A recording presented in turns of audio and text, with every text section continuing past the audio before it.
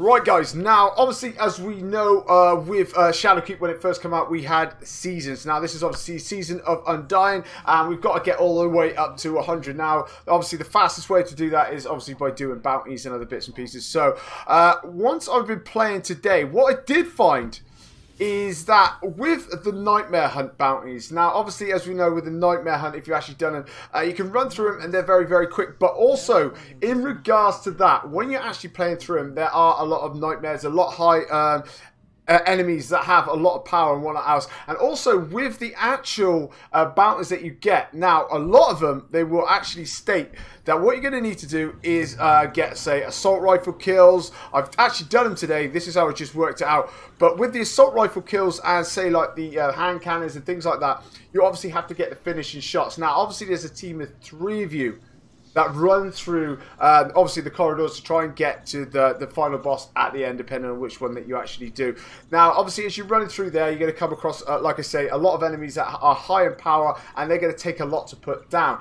Now, either that is when you're shooting them, if someone else gets the final shot, then they obviously get the kill. Now, if there's 3 of you all trying to run for the bounties, whether you're on the same team, whether you're playing with randoms, or whatever else, it's highly annoying when you get someone's energy all the way down and then say they blow them up with a grenade, you know, or whatever else, and you don't actually get the kill. Now, this is what I was finding. I was trying to go through the Nightmare Hunt. I was trying to defeat other enemies, and I was picking up 1 or 2 with my assault rifle, hand cannon, and stuff like that, because they were taking so much damage, and then it's just getting shared about. So it was highly getting annoying. But what I did find out was the easiest way to actually grind out most of these bounties, and that is to first of all go to the Nightmare Hunt Insanity. Now, if we jump into this one, this is by far the easiest one to do.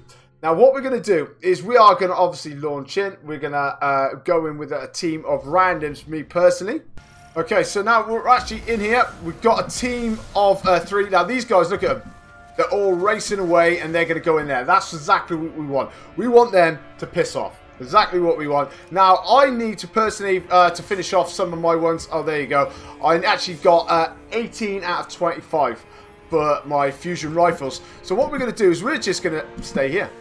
And we're going to farm as many of these as we possibly can quickly. Hopefully, we might be able to finish them off if not. So what you're going to find is you've got a few there. Then we got a few at the top. Now, you're going to be thinking that they are going to, obviously, the computer then is going to make you join up with them. But you've got until they actually get to the final boss. It's not like when they go through the first doorway or anything else like that. You've got time just to quickly scoop around. And these guys are just literally just keep respawning, just like they do on the moon, and then bang. We have a look at that scattered wind. We go to our quest here, and then boom, final blows are done, and fusion rifles, that one completed. Now, say you're doing that with the assault rifle kills or anything else like that, you can stand here because these guys here literally have hardly any damage whatsoever. Okay, they might be a little bit trickier bastards.